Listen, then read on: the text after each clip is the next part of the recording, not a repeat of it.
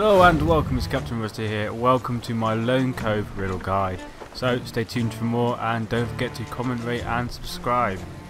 So what we need to find now is the Rum Lover's Grave, and that's near the large central rock. So what we've got to do is come to a ship's map, just find smack bang in the middle and you'll see a big sort of rock shape.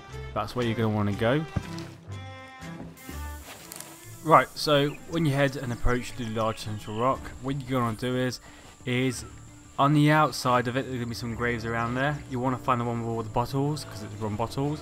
If you can't find it, just keep going round and round and round, and eventually you will come across the grave. So just look out for the green bottle sticking out, and there you are.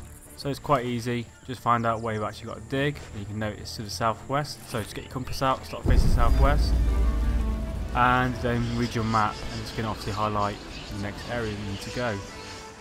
Pretty simple, nice and easy. So next we need to go to the grave of the beloved Boar. So what you got to do is head to the right and then you'll eventually come across the grave. So just head southwest. It's literally just to the right of it and there's a nice big skull with a bit of mist and smoke coming out.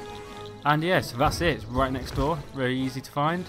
So you're going to want to head 10 paces and it's north by northwest. So do your 10 paces and you should come across and dig up the treasure. I got it wrong the first 2 times, then I corrected myself and here we are. So we've got a collector's chest, which is nice and lovely. So these graves took me a while to find. I didn't realise they were right next to each other.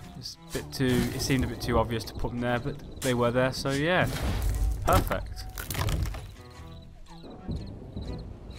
Thanks for watching and I hope you enjoyed the video. Hope it's been helpful and hope you found your treasure that you've been looking for.